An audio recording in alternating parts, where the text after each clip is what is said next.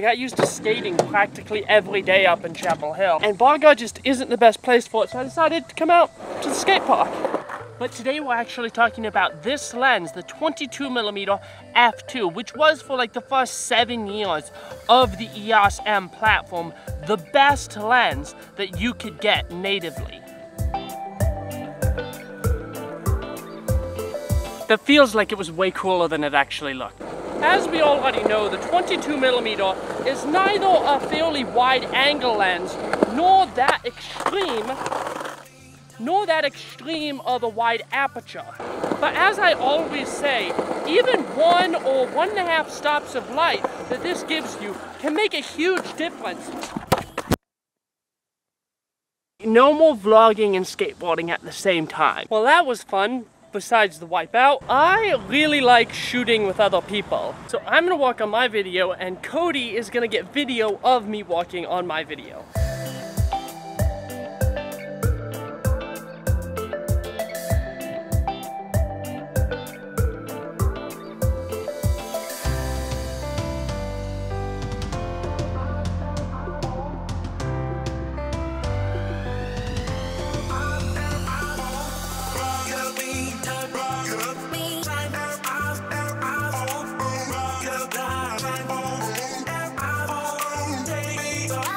Now, as I was saying, the 22mm isn't like an amazingly fast lens. It is fast, it's a lot faster than your kit lens, but it's not something that's going to be like an f1.2, f1.4, but f2 is significantly faster than your kit lens. Also, the shallow depth of field. This is at f3.5, and this is at f2. So if you have something like, I found when I have like brighter highlights, I like to have a little bit more shallow depth of field because it makes it feel less blown out. I mean, it's not technically less blown out, but it feels more like you're going for an intentional look. Shirt and shoes are required while shopping at Megacorp. So what is this lens good for? And this lens is a good like all around sort of a street photography lens or street like video lens. Yeah, I'm able to do vlog shots like this. It's not as good for like holding out in front of you because it doesn't have IS and it's not as wide. So you have to like hold it out farther, which makes it a little more shaky, and then it doesn't have IS, which makes it a little shaky, but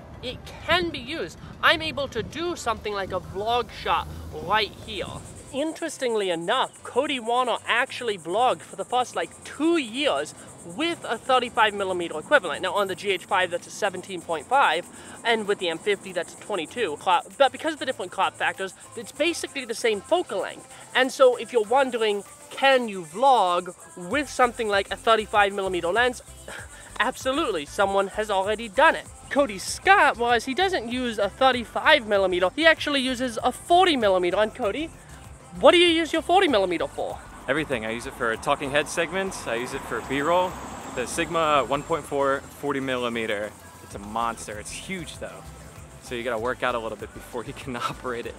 Another thing that this lens is great for is like YouTube studio shots like this one. And in order to understand why this lens and then wide angle lenses are so great for YouTube studio shots, we have to understand why. And it has to do with the distance between the sensor and your subject. With this lens right now, the camera is about 2.5 feet away from me. Not very far at all. This is about the distance that you would have if you were talking to like a friend, like I am now. And that's why a lot of YouTubers use wide angle lenses, because they want to feel like the people are close to them. But say if I was shooting at like 50mm or 80mm and the camera was sit back 6 feet, when you're talking to someone at that distance, it doesn't feel like the same relationship. Think about like a public speaker and how you would perceive them. It would always be from farther away, and in order to get good framing, you would need to have a longer focal length. Because of the perspective distortion that the distance to the subject creates, you get different feelings from different lenses,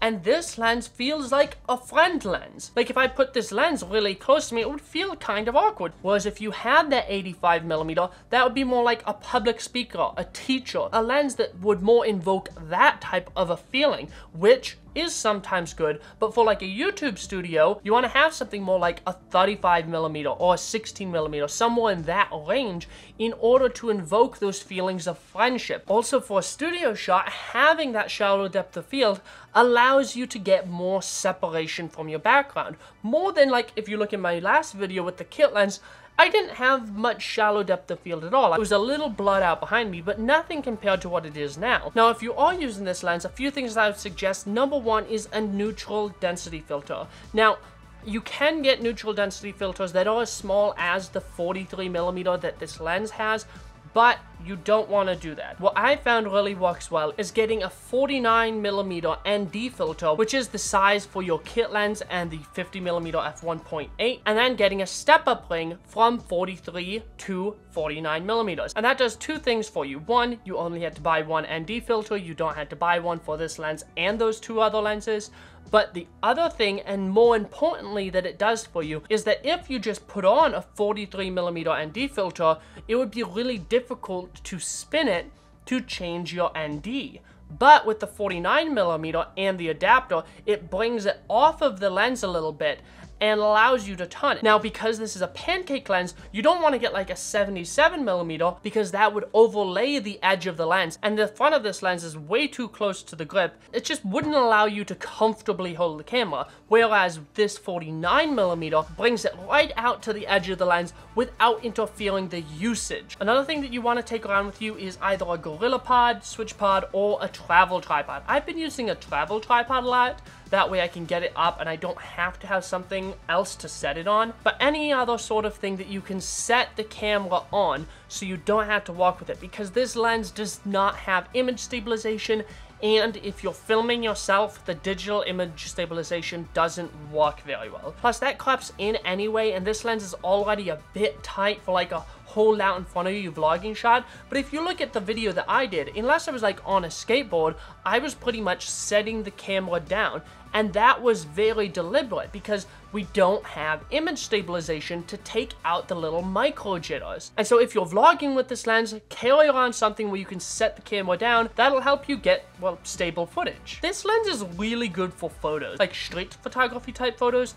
This lens is amazing. It gives you that wide angle feel without being like an ultra wide architecture lens. So you could take some like wider portrait without having too much distortion. Now, this is the second time that I recorded this segment, and so I'm sure that I'm leaving something out that I put in that other version, and then I had problems with that, so I had to re-record it. So if I've missed out what you like about this lens the most, let me know down in the comment section. If you enjoyed this video, please give me a like, subscribe to the channel for more content like this, check out this playlist which has all of my videos trying out new lenses. Thank you for watching this video, and I'll see you all in the next one.